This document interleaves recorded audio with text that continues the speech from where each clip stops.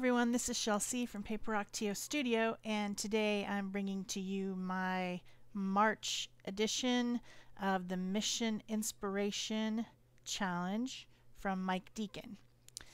These are so fun and he always has a really amusing video, so you should check him out. I'll link his mission for March down below so that you can see what he did with his cute panda bear. So this time when I was doing the mission, I read the 10 steps before I started, and I knew that there was going to be a collaged on focal image. And I had seen a owl this morning in my backyard, just like sitting on the post of the fence, just looking, staring into space, I guess. I don't know what they do, but you know, I have a very special relationship with all the weird animals in my backyard. So I wanted to draw an owl. I've been drawing owls recently also for a family reunion logo thing. And so I decided to do that first before I started my page, because these are going to be this is going to be my focal image that I collage on. So I'm just starting out on this torn out piece of mixed media paper, and I'm drawing in soft graphite my two little owl people. These are not realistic. They look nothing like the owl that was in the yard. These are very whimsical, which is more my style. I don't really draw realistic stuff ever.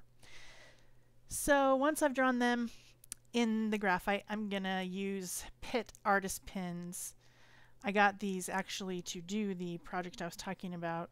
You can see it on my blog. It's a logo for an upcoming family reunion. I got these Pitt artist pins to ink that because I was going to be in black and white, and I really like them. They're very, very nice. I have the brush ones that have multiple colors, but I didn't have these ones that are specifically for inking in drawings, and they have a lot of different sizes in them in the package, from very, very fine to brush tip black. And this is India ink, so it's not water soluble in any way. It's just once it's inked, it's inked. So I'm happy with these, and I'm glad that I got them, even though they were slightly expensive. But I used my 40% off coupon at Michael's. And then I just erased the excess pencil lines, the little scribbly lines. And then I'm going to color this, and I'm using the Inktense pencils from Derwent. And these are those pencils that once you've gotten them wet and blended them in there and they become dry after they've been activated, they should be permanent. But I've been hearing that they're not, although I haven't really had a problem with myself using them. Apparently if you don't get them all the way activated with the water, like you miss a little bit, then you go over it with something, it could smear. So I haven't had a problem, but other people told me this.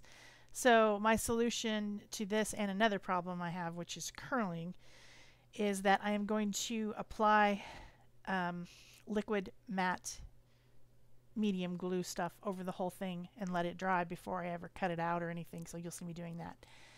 I decided to color these with shades of blue. Owls are not blue. And green. I've never seen a blue or green owl. Parrots, yes. Macaws, sure, but not owls. But like I said, these aren't realistic. They're whimsical, just like all my drawings. So it doesn't matter that this one is blue and green and the other one is green and pinkish purple. So all I'm doing is just like coloring in the areas where I want it to be darker, and then blending with my water barrel brush into the areas to make a lighter shade, so I don't have to do any highlights and shadows. This is like a quick way to do it.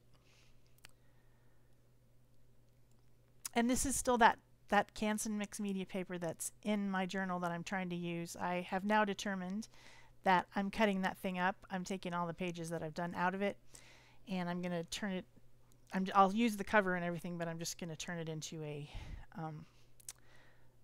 journal bound with rings instead. I really hate the spirals. They're all goopy now from paint, and I can't turn the pages, and they're annoying me. So that's what I'm going to do is take it apart and just make a journal for just these challenge, either the mission inspiration or the pick a stick challenge pages are all going to be in the same book, because they're kind of still the same type of thing, a 10-step challenge. So here's where I'm going over it with, this is a deco page, Deco Arts collage glue, and I just used my 2-inch brayer to get a smooth coat over the entire thing, and I'm setting that aside to dry. And now I'm going to start my page. So the first step is apply a layer of black or white gesso. So I picked black, and this is Liquitex black gesso, and I'm just applying it with a sponge brush, one of those cheap little throwaway sponge brushes, although I don't throw them away. I just rinse them out, but you know what I mean. It's a sponge brush. I'm tired of the gesso messing up my brushes. I have one specifically set aside for it, but then, you know, I forget, and you know how that goes. So check that one off. Next step is to apply white or black paint, which is the opposite of your gesso. So since I used black gesso, I'm going to use white paint. So I've decided that this is a nighttime scene, and you're just going to see a few little clouds that are reflecting off the moon. Normally you don't see much clouds at night, but I needed to apply my white against the black. So I'm just doing that with my finger, and this is just titanium acrylic, titanium white acrylic. You know what I'm talking about. And I've got my little clouds, and then I dry that with my heat tool. Next step, add illegible scribbled words. So like, you know, scribble journaling. So I'm just using my fine tip Posca black paint pen, going over the clouds with some scribbles. I'm thinking in my head what I'm saying, but you know, when I'm writing, but I'm not writing it so that anyone could ever read it, including myself.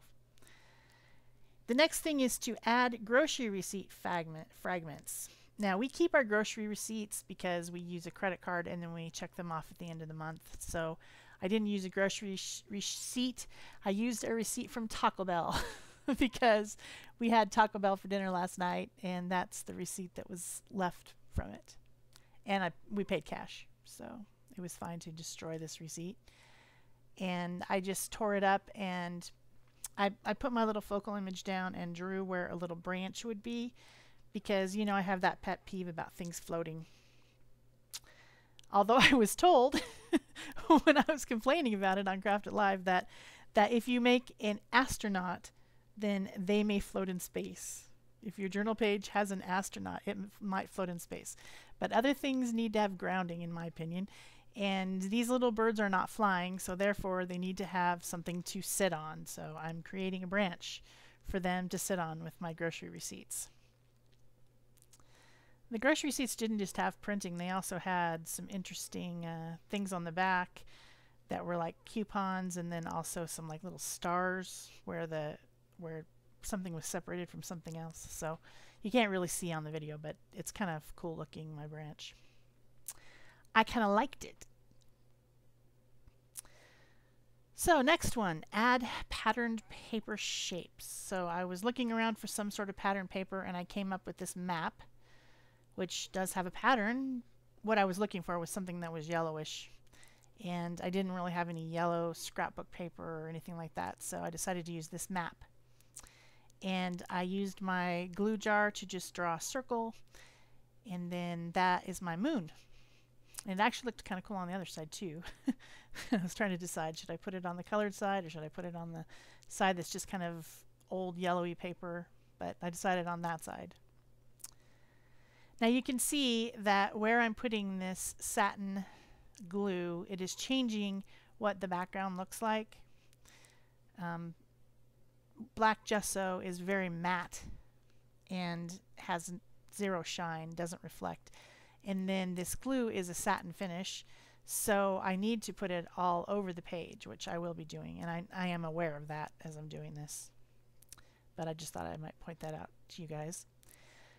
So now it's time to add my focal or collage image. Now remember, this is mixed media paper that I've made this on, so it's thick. So what I did, remember I had sealed it on the front, and then I sprayed it with a little bit of water on the back, and then I used a palette knife to apply a thick gel medium to put it on. And this worked great. And then I pressed it down with a baby wipe to keep my hands and everything clean, and then if anything squishes out the sides, you can just clean it up with the baby wipe. This actually worked really, really well. So I was excited about that. Finally figured out how to add thick things to my pages, because I've struggled with that. I mean, I knew I needed to have the thicker glue, but then it would ooze out. Just having troubles. So let's see, what's the next one? The next one is to make marks with a credit card. And you saw me put some more decoupage glue all over the page there. So now it's all pretty equally shiny. And I'm using an old gift card to apply brown Liquitex Basics paint to my branch. And just kind of scraping it on. It looks like bark. Makes it look exactly like bark. The next step is to apply a highlight color through a stencil. I have discovered, now that I've been using stencils some, and I've collected a lot of different ones, that I really like these Tim Holtz ones. They're just the right size, and I can find them. They're not too big, they're not too small. They're actually perfect. So I've decided that Tim Holtz is pretty bright, and he's made the exact size stencils that I needed. And they have interesting patterns, so I like them. I am giving him a thumbs up. Go Tim. Like he would ever know or care what I said. Anyway, the next one, this is step 9. Add journaling, a quote, or a phrase. So I printed out this little saying from a book, and I mean, you know, it's from a book, and I printed it out. And then I just applied that with my Deco Page satin glue. And the last one is to add drips or splatters with a metallic or mica paint. This is PBO green gold, I think. Gold, green, green, gold. Anyway, it's very shimmery. It's definitely a mica infused paint. And after I dried that up for a while, then it was annoying me that my little focal images, where I cut them out, there was little white spots on the edges because I didn't cut very well. I don't like to fussy cut. Nobody does. So I just went in with my black Posca pen and filled in spots where there was white, because it wouldn't matter if it was on a white background, but since it was on a black background, it looked dumb.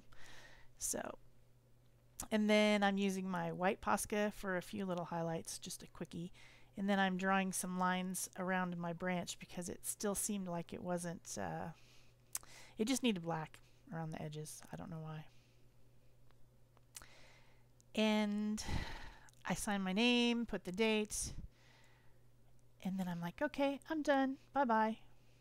No, wait. It's never quite over. I decided I needed more images or shapes with pattern paper. That's what it's called. Shapes with pattern paper. I decided it needed leaves.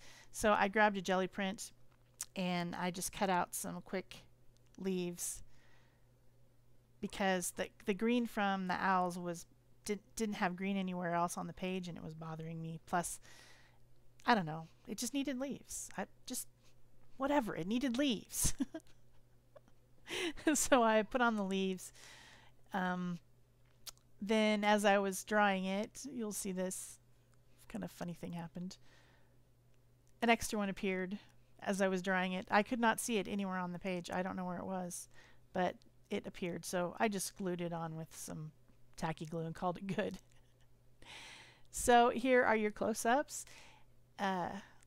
If you like this video, remember to like or comment, or if you haven't subscribed to me, go ahead and hit subscribe or share this or whatever. That helps YouTube know that I'm making something valuable. And that's about it for me. Thanks. Bye-bye.